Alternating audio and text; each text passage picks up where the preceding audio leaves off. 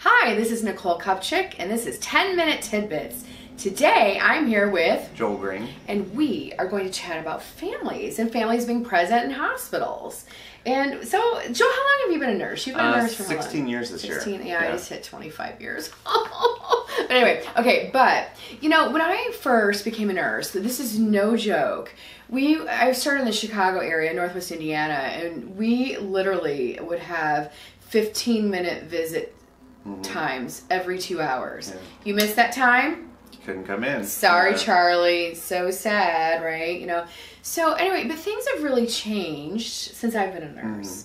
And what? Because you've been 15 years is not a short time though. But in your tenure, what have you seen happen? Well, I mean, I started on acute care, and I remember acute care had set hospital visiting hours, so it was the 9 a.m. to 9 p.m. only. But acute care had open visiting. Okay, so you guys did? Originally, yeah. All right, cool. And then when I moved to the ICU, it was the first time I started experiencing locked units. And we had a locked unit in the first ICU I worked in that was post-open heart. And it was like, you only get 15 minutes to come in, say hi, see them, and then the nurse gets their time. And then as they get better, we'll give you more time. Okay. But still, it was a locked door to get through. So very limited. Yeah, so very limited. So, but we've really seen this transition. I'm sure a lot of you have heard about the ICUdelirium.org, kind of delirium protocols and studies. It's called the ABCDEF protocol. So this is for delirium prevention, and the F stands for family.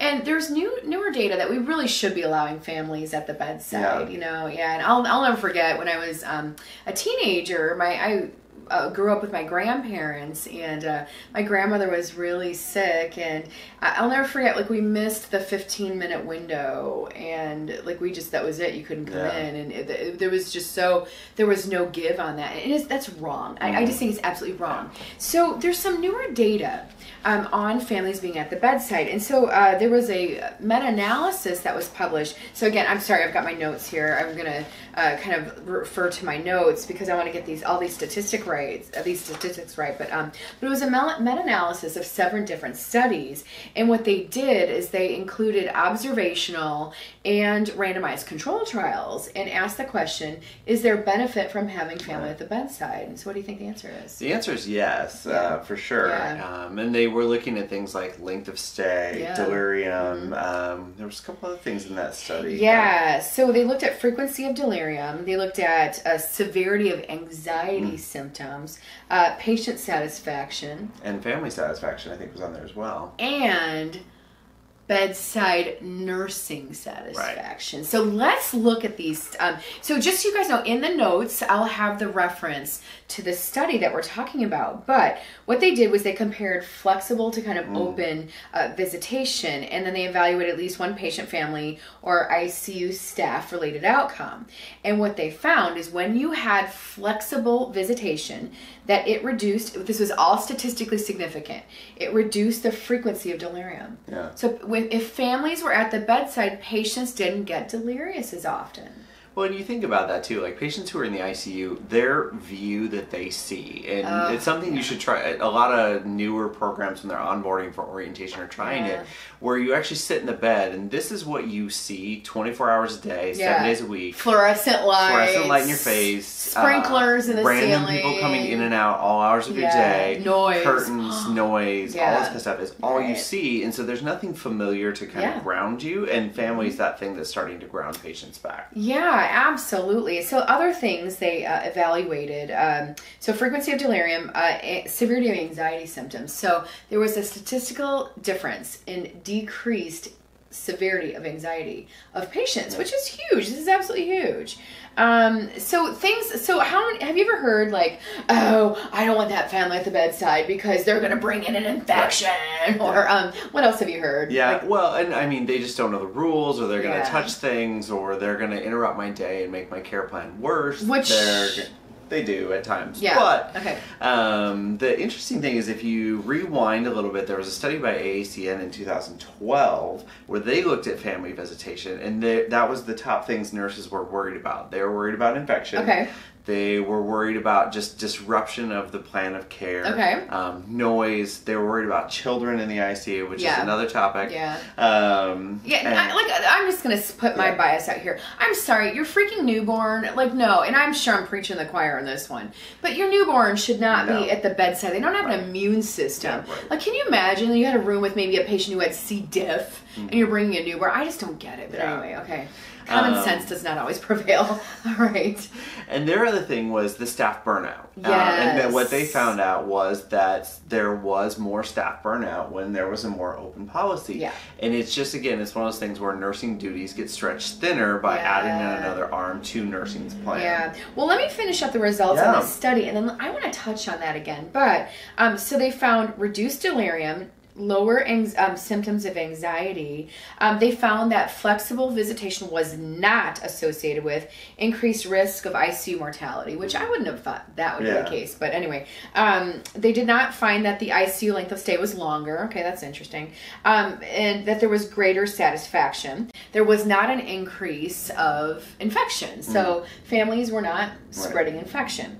Now here is the thing I think that, now families were satisfied and patients were satisfied. Now here is the thing that I think is interesting that you already touched on, is that flexible visitation was associated with higher staff burnout. Yeah. So I personally think that if you have a problematic family, I think that should be included in the acuity level of the patient. Right. Oh, I totally. do. It takes time. Yeah. I'll never forget. It was about, a year and a half ago, I was taking care of this patient, and she just had very angry children. Her children were super angry, and her daughter was in my face yelling at me. I literally had not even met her for more than 5 minutes. So, I'm mature enough. I'm on the older side, right? I'm mature enough to know that it was not about me. Right. It's about her. But I was like sitting there as she was yelling, because I'm at this point where I can just disconnect. That it's a sick thing that happens after you've been doing this a while, right? But I was able to disconnect, and I just was thinking in my head, like, I wonder, like, I thank God it's me, not some young 25-year-old nurse who's starting out, who maybe would take this the wrong way, because I know it's not about me. And the only thing I could say back to her as she's in my face screaming is that, I'm sorry, I know you're going through a lot. What else do I say, right? Because this isn't about me. This is about their family dynamics. But I think that should be included in the patient acuity ratings. Yeah, if you've got extra family that are constantly needing things from us, they are part of our patient's plan of care. Absolutely. And we're being told that, by hospitals, that the family, is part of the care. Then staff to it. Right. Then I don't know. I feel strongly about this. Yeah, I would 100% agree. I don't know. Yeah. I do think families should be there, though. I do. Yeah. So what do we do? That's the thing, is the research is continuing to come out. We look at some of these other studies that looked at percentages of nurses that say, yes, we should do it, versus what's actually out there. Yeah. And they say that like 80% of nursing is pro-family and open restrictions, saying that we should let them in and be part. But the meta-analysis shows that only 70% of units are still restrictive in the ICU. Really? I know. I asked this question because I presented this study at NTI, and I asked the question, how many of you have restricted visitation? And I was actually surprised. Over 50% said they still have some restrictions on visitation of families. So, I think we've got to I do think they need to be there. But I just do think we need to provide support to nurses. Yeah. So anyway, I'll stop belaboring that point. And I think also too is in our care plan, a lot of it is family education. Because when they come to the ICU, they don't know our rules.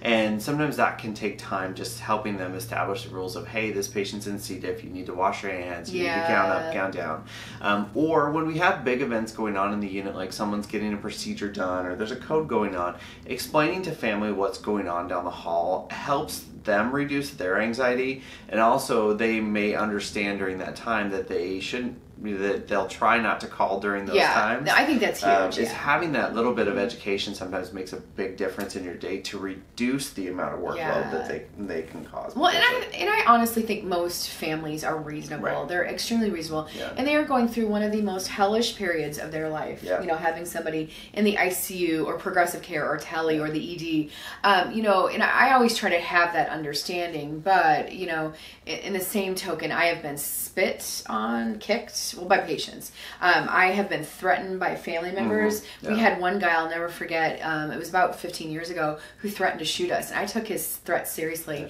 and I reported it, and they called the police, and it became this big hubbub. But, you know, if you tell me you're going to shoot me, I believe you. Yeah. I'm not going to, you know, and... Especially working in a level 1 trauma center. Yeah, well, this was actually not a level 1 trauma center. This was a academic university center that was a cardiothoracic ICU. So, so anyway, but I don't know, would love to know your thoughts on families at the bedside. What do you think? What's been your experience? Do you have limited visitation, or are you open? Right. And so Joel and I will do another 10-minute tidbit show. There was a new study just published on including family on rounds, which I think is fabulous. Yeah. So anyway, but we'll save that for another 10-minute tidbits. Discussion, yeah. So Joel, any other comments? I'm good. Yeah. All right. Okay. Well, I'm Nicole Kopchik. This is Joel Green, and this is 10-minute tidbits.